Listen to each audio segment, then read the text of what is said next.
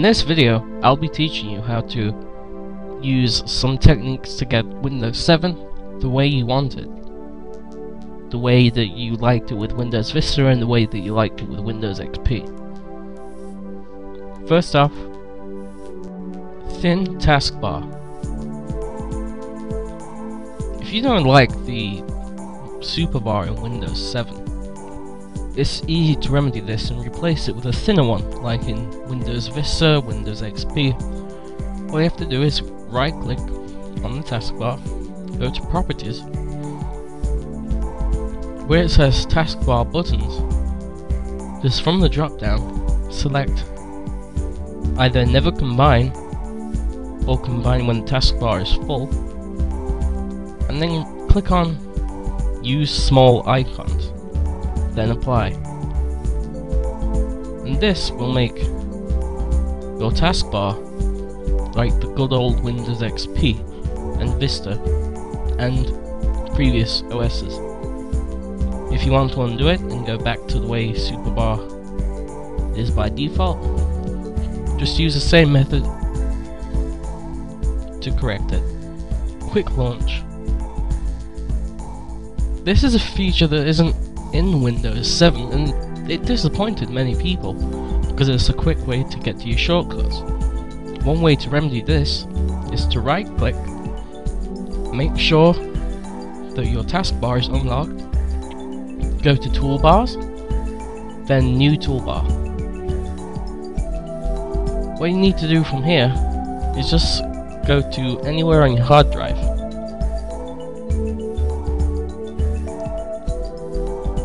and then make a new folder called Quick Launch, then select it. You'll see it here.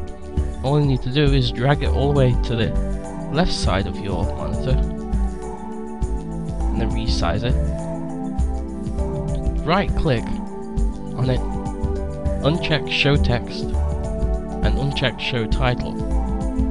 Now you see, I've already got some icons here from my shortcuts.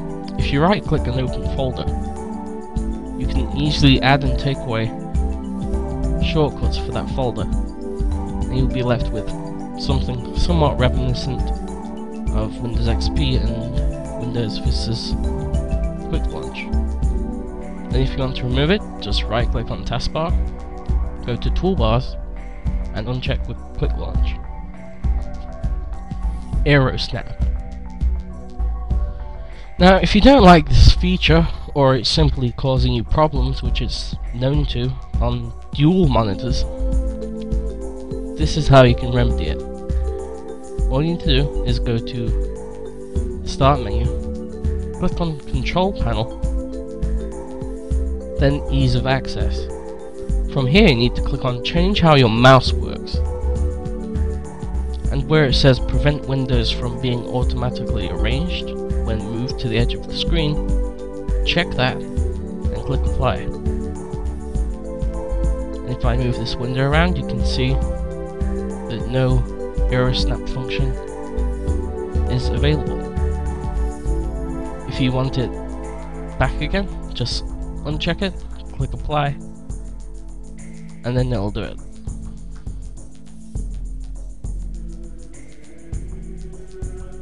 Audio codec and Windows Media Player 12. If you like me and you use FFD Show for your audio encoder, and Windows Media Player 12 doesn't seem to use it at all, here's what you gotta do. You have to go to System32 and find mp3dmod.dll. With this, you just